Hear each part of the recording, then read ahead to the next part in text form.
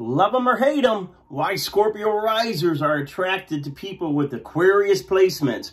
Hey, it's the birthday coach Jeremy Ryan saying you were born for more. You deserve more love, happiness, success. I hope you do that with the secrets of astrology. Why do we get fatally attracted or deeply in love subconsciously with people that have Aquarius placements?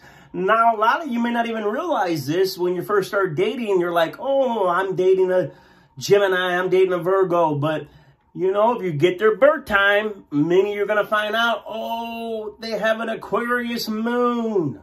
I can't even tell you how many Scorpio risers find themselves smitten with somebody with an Aquarius moon or Aquarius Venus or their big three, rising sun or moon in the Aquarius sign.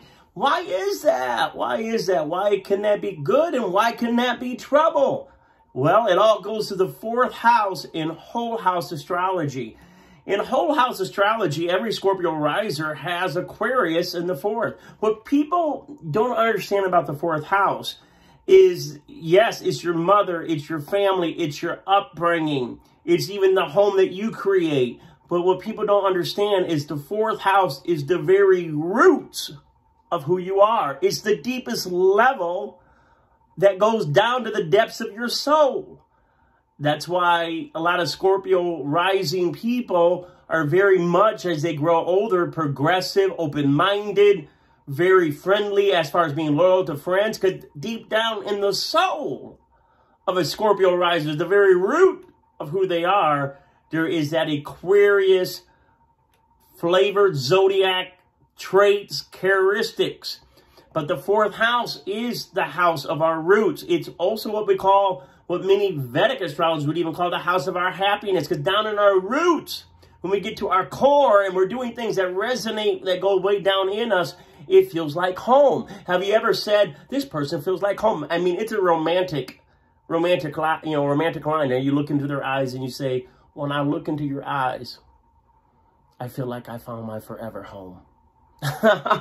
Now, I know you're saying, Jeremy, don't make me sick. All right, don't be doing that corny crap. But hey, I am a romantic. I am, you know that. Pisces in the fifth house. But why can it be difficult for Scorpio risers to date Aquarius placements?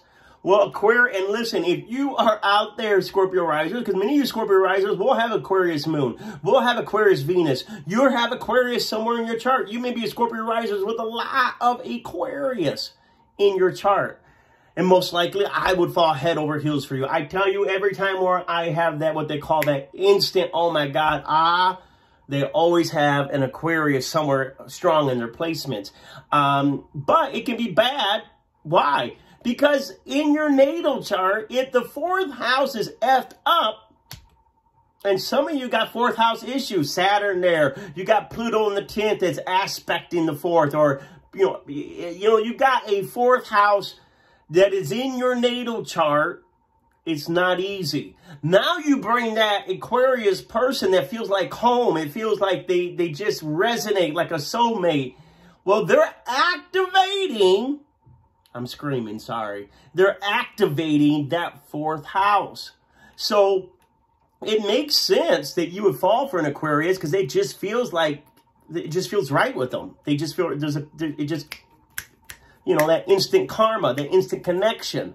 But if you got a trouble with the fourth house, you're going to have to deal with all that trouble. So that really means that Aquarius that feels like home can really just be a sign that you got to love yourself to heal your fourth house. In fact, I would say until you have healed your fourth house issue, your mother issues, everyone hear me, until you have dealt with your mother wound, you want to be careful with people with high Aquarius in their charts because their Aquarius person, sooner or later, is going to trigger the mother wound, which for a lot of us, the mother wound was what? The distance, the hot, the cold, the distance, the seriousness. I mean, there's a lot of stuff we can go into. But for this video, so I can hurry up, did you know that that's why you're so attracted to Aquarius? And that even without knowing anything, when you get to birth time, wow, they got an Aquarius. Because your fourth house Aquarius, it's your home. It's how you would also, the people you feel like you would want to start a family with.